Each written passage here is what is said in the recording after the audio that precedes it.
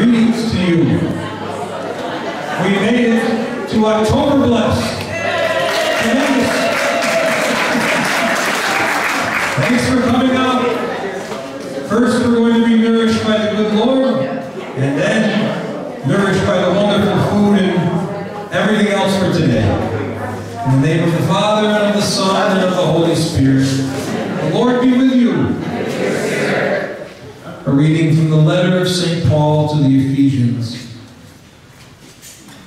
I then, a prisoner for the Lord, urge you to live in a manner worthy of the call you have received, with all humility and gentleness, with patience, bearing with one another through love, striving to preserve the unity of the Spirit through the bond of peace. One body and one Spirit, as you were also called to the one hope of your call. One Lord, one faith, one baptism, one God and Father of all, who is over all, and through all, and in all. The word of the Lord. Thanks be to God. And now turn our mic over to Lisa.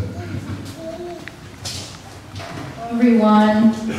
I want to welcome everybody to Oktober-Blest. My name is Lisa. I'm a parishioner of St. Paul the Apostle Parish and also on the evangelization team for this event.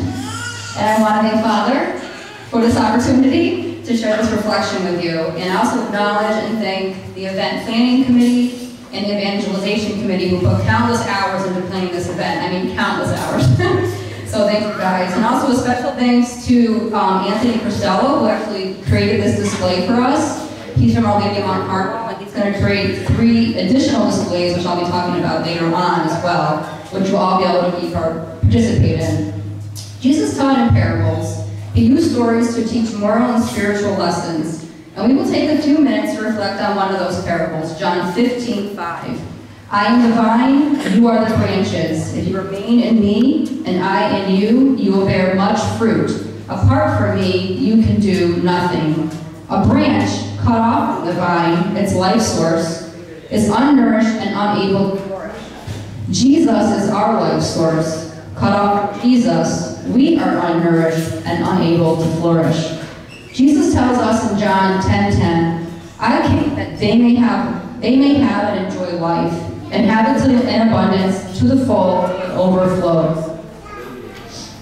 Therefore, it is an act of obedience to live this true life that Jesus came and died for us to have. So how does one live this true life?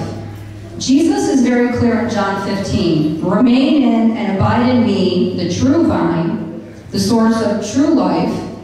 We'll use the Christian life wheel as an example. And I know this is small, but this is what it looks like. So the spokes connect the rim to the hub. So the rim is our daily life. The hub is Jesus Christ. The spokes include prayer, community, service, and study.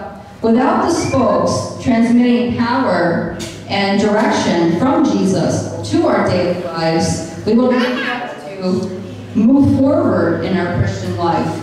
We will lack spiritual maturity. This is something that we should be striving for. Therefore, make prayer, studying God's Word, meeting with other Christians,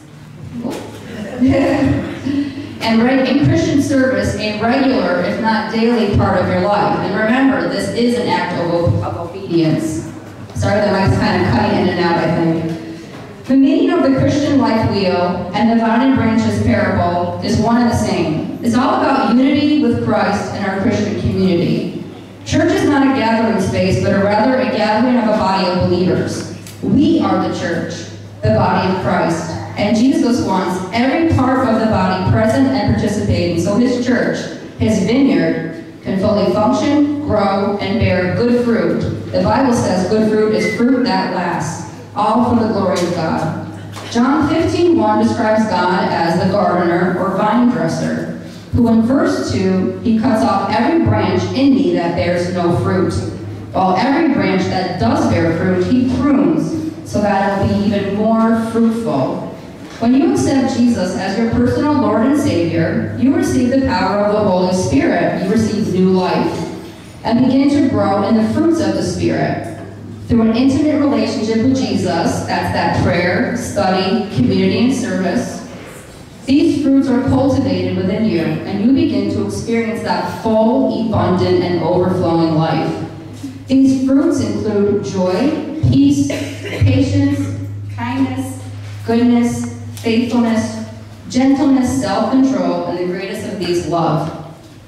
Together, the fruits of our labor can produce a harvest of believers to grow God's vineyard.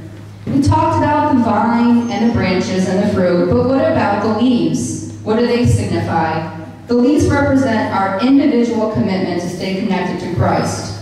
Each household will have an opportunity to write their individual or family name on a leaf that Father will then bless at a future Mass. A large display of the vine and branches will be present at each parish, and everyone within the parish community will be able to add their leaf to the display. There will be much more information coming on that in the near future. Also, feel free to check out some flyers on the table. There's some upcoming events through the Catholic Charismatic Renewal of the Albany Diocese. You might be interested in attending those. Thank you for your time and enjoy the remainder of the event. And fathers? Thank you, Lisa. Thank you. Bless us, Lord, in these thy gifts, which we are about to receive from your bounty, through Christ our Lord. Amen. The Father, and the Son, and the Holy Spirit. Amen. Take good care, everybody. Enjoy the day. Bon appetit.